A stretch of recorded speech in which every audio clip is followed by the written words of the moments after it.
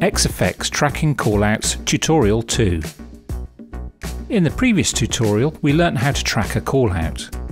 The instructions for tracking can be found in every plugin by toggling the checkbox at the top. Let's edit the template, so we need to be in Edit Template mode. The Build In and Build Out toggles the animations on and off. Untick them if you don't want the animations, you just might want to add simple dissolves. Toggling the build off allows you to butt the callout up to a cut.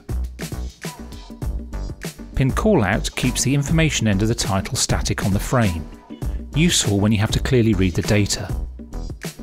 The pin position can be anywhere on the frame, and once reconnected the line will always link with the other point. The on-screen control allows for positioning of the callout and can scale the size.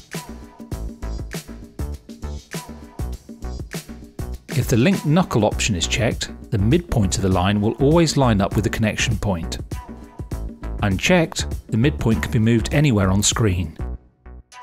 Very useful when you wish to connect the line to another point or side of the callout.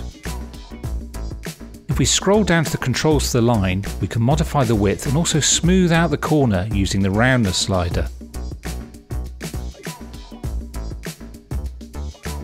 Each callout has control over the text and graphic elements. The graphic rectangles can be adjusted for size, position, opacity and colour. Click on the text or the text inspector for fine control of the text such as kerning.